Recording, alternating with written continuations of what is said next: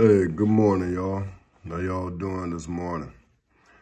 You know, something that's been on my mind is self-pity and the trap of self-pity. You know, sometimes we get to a point in life where we feel like nothing is right.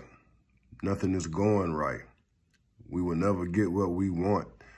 We aren't worthy of having the things that we want. We feel like the whole world is against us. We feel like no matter how much good we do, bad always seems to happen. Let's face it, sometimes we feel like we don't add up. We cannot get the job done. That we will always be where we are. And that's self-pity. And self-pity is a trap. Self-pity wraps itself around our souls and it doesn't allow our souls to breathe.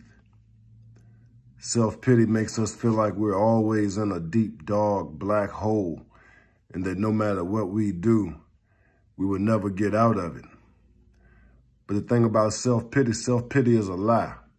Self-pity is a lie that we tell ourselves.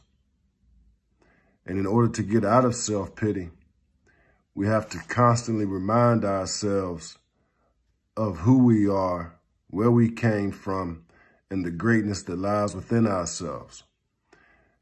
Sometimes we just have to repeat to ourselves positive self-affirmations. I can do this. I am a good person. Everything will be okay. The job will come. This goal I can achieve.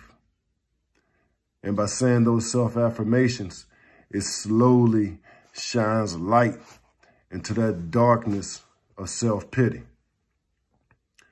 Self-pity is a disease that eats at our souls, and we have to stop it. Self-pity must be arrested.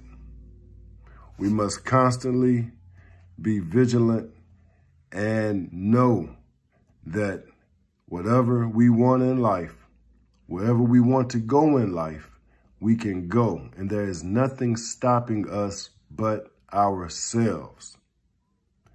And we cannot allow these thoughts in our mind to control our entire lives.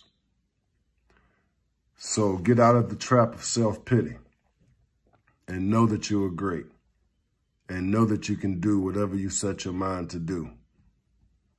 Y'all be blessed. Chief Motivation.